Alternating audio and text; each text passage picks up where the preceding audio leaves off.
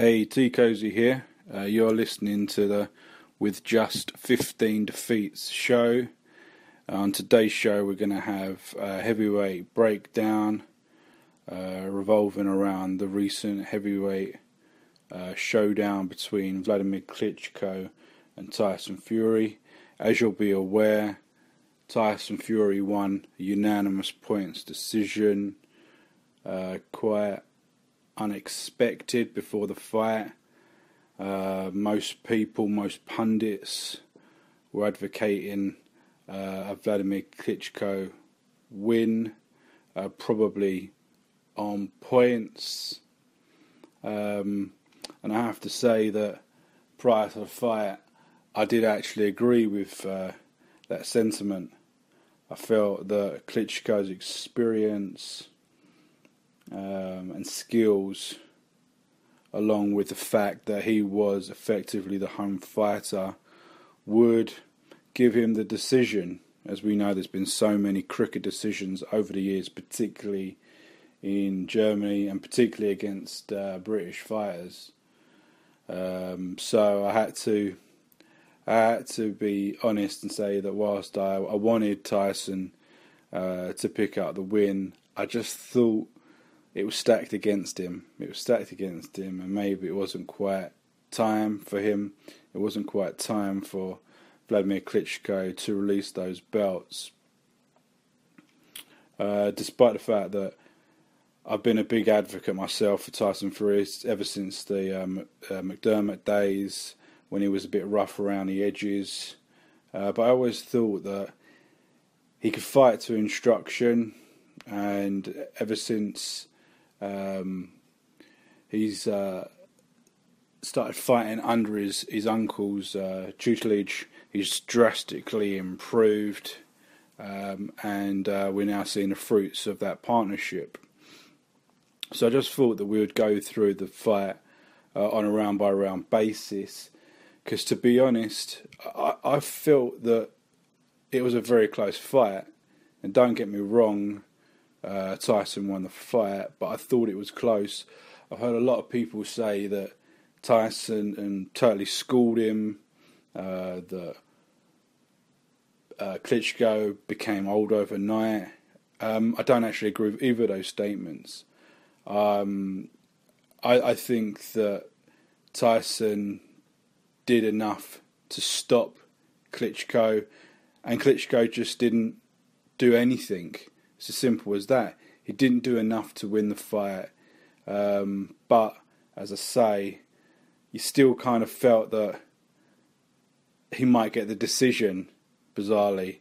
But looking through the rounds, when I score a fight, I have to see something that makes me want to give that round to one person or the other. There has to be serious damage, notable shots, complete domination. I don't like to score for throwing punches, because anyone can throw punches. It means absolutely nothing. So realistically, in this fight, when I scored it, I scored three clear rounds to Tyson and one clear round to Wladimir Klitschko, and the rest of the rounds were, to be perfectly honest, were so close. It could have gone either way, and that's why when the first time I watched the fight, I was going into the last round expecting Fury to need a knockout to win it, because you just see those rounds when they're so close, you just don't know whether they're going to go one way or the other. And when they are that close, they can easily go to the fighter that's perceived to be the home fighter, which in this case was Wladimir Klitschko. So we'll just go through the rounds now. I'm going to start with round one. And to be honest, nothing happened. Nothing happened for 2 rounds. Then there was a clinch, and Tyson landed a really weak nothing hook. And I don't know, I couldn't split the two. On one of the broadcasts that I've watched both the American and the UK versions. The Americans gave the round to Wladimir Klitschko, but I can't see really why. There was nothing really to suggest that he won that round, but there was nothing to suggest that Tyson did anything in that round. So then we move into the second round, and Fury landed a number of good shots in this round. Whether they did any damage is questionable, but he landed 5 or 6 decent punches. Klitschko threw out couple that he landed, and he did begin to start pressing, which is something that he did throughout the fight without much action, but he was pressing the action in his movements. So anyway, so that round I actually gave to Fury just because he was just so much, he landed more in that round, and it was one of his more notable rounds throughout the fight. So then we move into the third round. Fury started to change his movements. He became more looser, more freer. He was doing some crazy movements and mad feints and arms behind his back, a bit of showboating. And he actually threw a lot, but he didn't actually land. And to be honest, for 2.5 minutes of the round, there's no notable action until Klitschko launched forward with an attack, which ended up in a clinch, and we ended up with the stats showing that in that round, Tyson landed 2 punches and Klitschko landed 1. Now, how you can score that either way, I don't really know. There's just not enough action. And when we moved into started moving into the fourth round, and in the American broadcast, Max Kellerman said this about Manuel Stewart. This is the kind of fight that the late, great Emanuel Stewart used to lament, where at the end of the round, one guy lands 2 punches, the other lands 1, and so you give it to the guy who lands 2 punches. Dreadful offensive output from both guys so far. And I 100% agree, really. When there isn't enough action, how can you possibly, just because of one jab, you don't win a round with one additional jab. So it's so difficult. So it's the round 3. I can't split them. Moving on to the round 4. It kind of, as the round progressed, Klitschko landed 2 kind of power punches, and Tyson was kind of throwing cuffing, swinging punches without really doing any damage. So it's another round. I struggle to select someone who actually won that round. There just wasn't enough action, wasn't enough punches landed. So the fifth round, this is where we saw the first of the trademark Wladimir Klitschko drag downs, when he holds the neck and tries to pull him down. And this is so effective against smaller fighters. But in this case, he was fighting someone who was slightly bigger than him in more ways than one. So he really struggled throughout the fight to actually do this. And in any event, the referee immediately broke them up. And the referee did this throughout the fight. There was really no infighting allowed for more than a second or 2, which other referees possibly would have let this continue. Okay, and in one of the the clinches in this round, we saw the headbutt that leaded to the cut of Klitschko. So the rest of the round was really just lots of feints, lots of holding, until a good punch by Fury, about 2.5 minutes in. But this was in retaliation to a Wladimir Klitschko punch. That was an accurate punch. So again, how do you score this round? It's so close. So we then move into the 6th round, which I'm going to give to Fury. He started so confidently. You could see it in his face. They exchanged a number of... they exchanged 1 or 2 kind of light body punches, but then Fury came in with a 2 or 3 very good hooks, and that's where I've given him the round. Moving to round 7, that's another Fury round, where early on in the round we saw the first instance of Wladimir Klitschko really turning his back, kind of trying to get away and turning his back, and Fury almost punching him on the back and punching him in the back, and it was that first example of that. We saw another pull down from Wladimir Klitschko, but it was one of the last ones, to be perfectly honest. And Fury got in a number of very good punches in this round, but not that many. It was just that Wladimir Klitschko offered nothing. So this is a Fury round. But then when they got back to the corner, it was evident. I think there was possibly a shift, and you started to see what was happening. And this was because Wladimir Klitschko looked like a beaten man. He looked like he was beaten. He looked like he was beaten, whereas Fury, wide-eyed, and he was ready to go. He was buzzing, and he wanted to get out of that, get into the ring, and put on a show. Unfortunately, when we got into round 8, nothing happened apart from holding, and it was so frustrating to watch. Without doubt, the worst round of the fight. And again, how you can possibly put that in to either one of them, I have no idea. No notable action, no notable damage. It was just holding after holding after holding, awful. And then we move into round 9, and which was possibly the most interesting round, and it started with 2 trademark Wladimir Klitschko right hands. They were his 2 best punches of the fight. But then later on in the round, a bit of confusion from Klitschko whilst he was moving about, and he ate a massive left hand, and he could have been stopped, but Fury just didn't get on the gas. Neither of them did when they had the upper hand, and then the rest of the fight was holding and no real notable punches. So how do you score that? How do you score that round? We've got 2 good right hands from Klitschko and 1 massive left from Fury. I struggled again.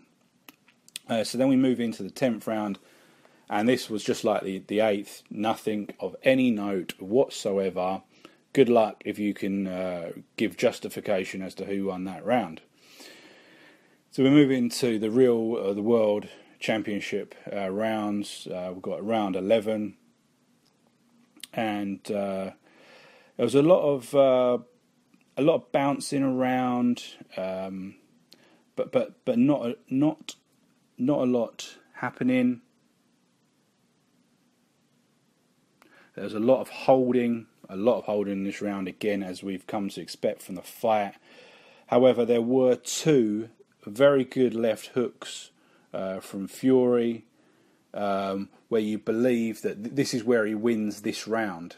He wins this round, but then he got a point taken off for the punching behind the head, and a lot of people have said that it was stupid, it wasn't deserved, he shouldn't have got a point taken. But he was warned on a number of occasions. Yeah, Wladimir was moving about, he was showing in the back of the head, but he had the option not to finish the punch. Like there's a lot of footage of Wladimir in this fight where he's kind of semi-thrown a punch and then not following it through.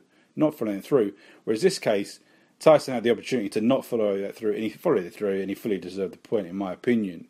So really, again, it really would have been a Tyson round, but he blew that round with the points deduction. So whilst some of the rounds here have been like a kind of 50-50, choose what you like sort of round, this is probably an even round, and I think most people would probably agree with me on that.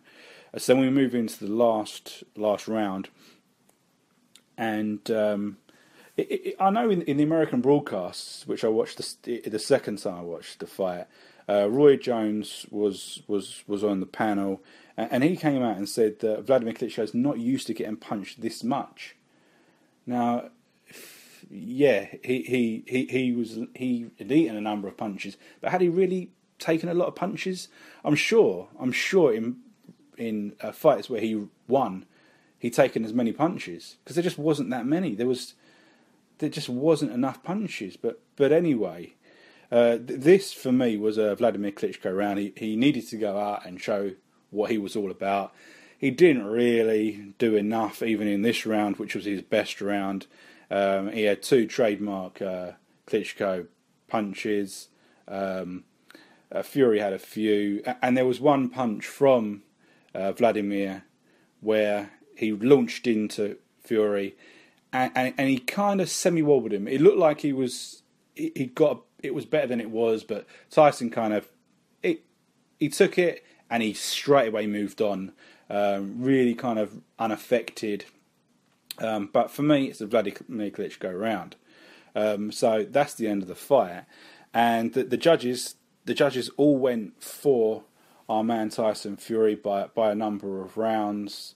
Whereas, see, on my card, I've gone basically 3 rounds to 1, with with eight that are really kind of undecided. But I suppose on that basis, we're seeing the decisive rounds were from Fury, so I have to go with him. But I remember watching it the first time, I wasn't convinced that he was going to get the decision for the reasons that I explained at the start of the show, about the home judges. And when a round is that close, you'd think that there are many judges that will probably edge it towards the home fighter and the world champion. But anyway, we've got a new champion. It's great to see that. It should open up the division somewhat. But does Wladimir Klitschko deserve a rematch? I think he probably does, primarily because he held the title for so long. He was such a dominant champion. He fought all the people that they put in front of him, and he dispatched them with ease in a lot of times. So I reckon a rematch would be an acceptable move forward. And do I think that Wladimir Klitschko could win a rematch? I actually do think that he can win the rematch. Will he win the rematch? Who knows? Tyson is going to take so much confidence from this that I think he's only going to get better. His performance in this fight was unorthodox. It was unpredictable. He had a game plan that he worked out, and he stuck to, and he made it difficult for Klitschko.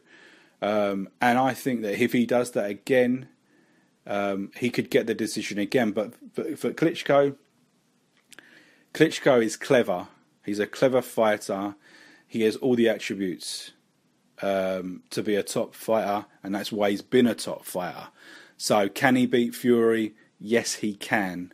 I'm really looking forward to the rematch. I actually think it'll be a better fight, and I wouldn't be surprised if there is a stoppage in the rematch. That's what I think. It's going to be a stoppage in the rematch. But we'll look forward to that, and we'll look forward to more heavyweight fights. So if you've enjoyed this show, give us a like, subscribe to the channel, and we'll be bringing you more breakdowns in the future. So, peace out.